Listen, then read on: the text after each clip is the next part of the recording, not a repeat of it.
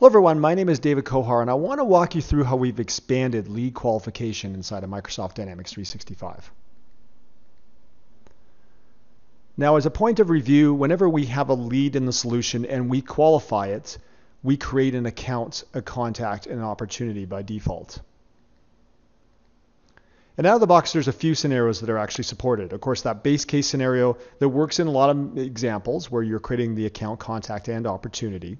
And in some circumstances, of course, you're going to want to not create the account or not create the contact because you already have an existing account or contact in the solution.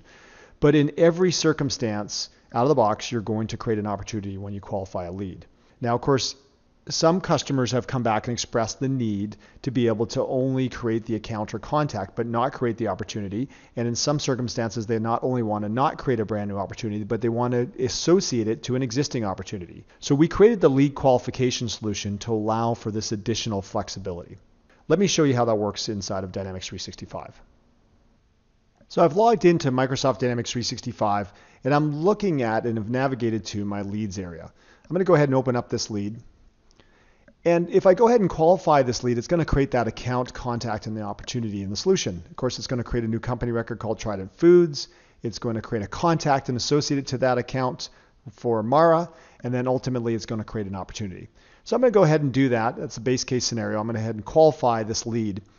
And as it does that, of course, it makes this record read-only. It sets it to qualified.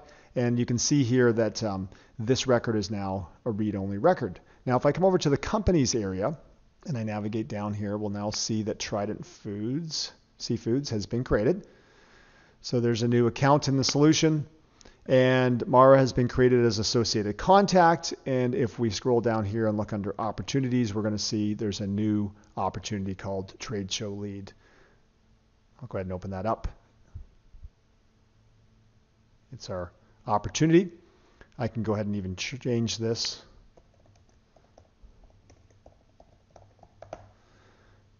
And that's our opportunity. If I want to go backwards and look at that lead, I can click on the Qualify tab here, and it will take me back to that actual lead itself. Now, let's go back to leads again. I'm going to navigate through the sales area and come back up to leads. Now, let's go ahead and open up this lead. And this time, I want to associate this lead to an existing account, an existing contact, and an existing opportunity. In that example where maybe you've been at a trade show or somebody's come in through one of your social channels and they're already an account and contact in the solution, even though a lead was created. And maybe there's an opportunity that's already going on. So we want to make that association. So you can see here on this particular lead, at the top, we can actually associate it to an existing account, existing contact. So in this case, we've actually already associated this particular lead to an existing account called 3M Corporate Headquarters. I might even want to see if John is in the solution already or not. I can do a quick search, and it looks like John is not in here, so I'm going to create a new contact. But we actually may have an existing opportunity. So down here under the qualification area that gets added with our solution, we can come down here and have a quick look. So I'm going to have a search on all of our opportunities for 3M. And as I scroll through it, it looks like there's actually a 3M tape adhesive project that's already being tracked. And that's what this particular gentleman's interest is in. So I'm going to go ahead and associate this existing opportunity to this particular lead instead. Now, as we go through this, I don't want to create an account, so I'm going to say no. I'm going to say yes that we want to create a contact, and no, we don't want to create an opportunity. And when I do that, and I now qualify the solution, what's going to happen is that John Walker is still going to get created. The lead is still going to get qualified and become a read-only record. But instead of creating a brand new opportunity, this lead now will get associated to that existing opportunity. So let's go ahead and first navigate to 3M Corporate Headquarters so you can see the account itself. You can see that John Walker got created here as a new contact. If I go down to the opportunities area, you'll see that there's actually an opportunity here, but it's that existing one that we had already. And when I open that up